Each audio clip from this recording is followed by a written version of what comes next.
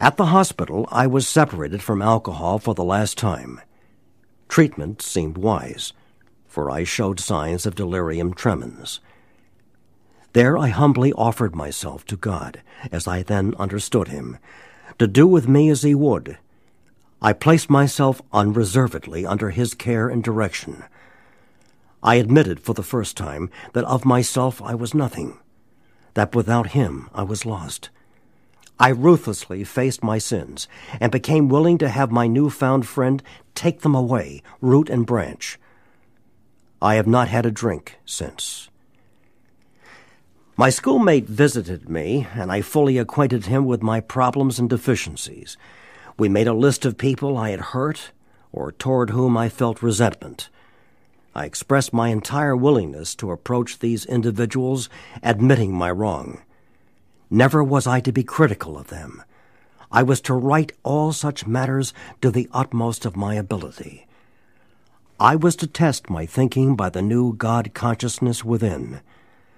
Common sense would thus become uncommon sense. I was to sit quietly when in doubt, asking only for direction and strength to meet my problems as he would have me. Never was I to pray for myself, except as my requests bore upon my usefulness to others. Then only might I expect to receive, but that would be in great measure.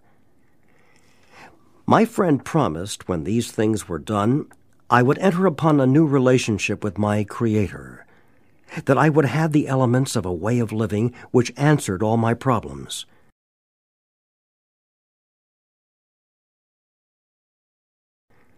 Belief in the power of God, plus enough willingness, honesty, and humility to establish and maintain the new order of things were the essential requirements.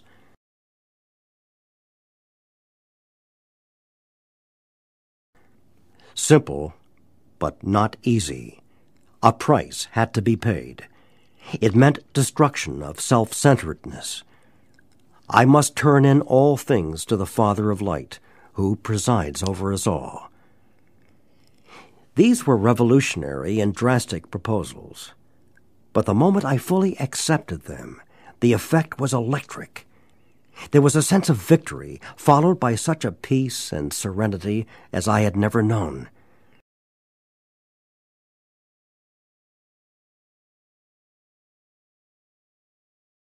Ebby Thacker was a school friend of Bill Wilson, and battled his whole life with alcoholism, frequently landing in mental hospitals or jail.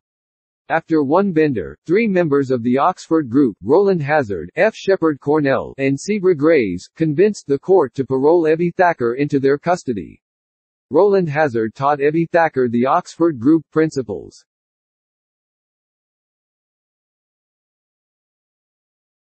The Oxford group principles and tenets are surrender, sharing, restitution and guidance, and the 4 absolutes: honesty, purity, unselfish, love,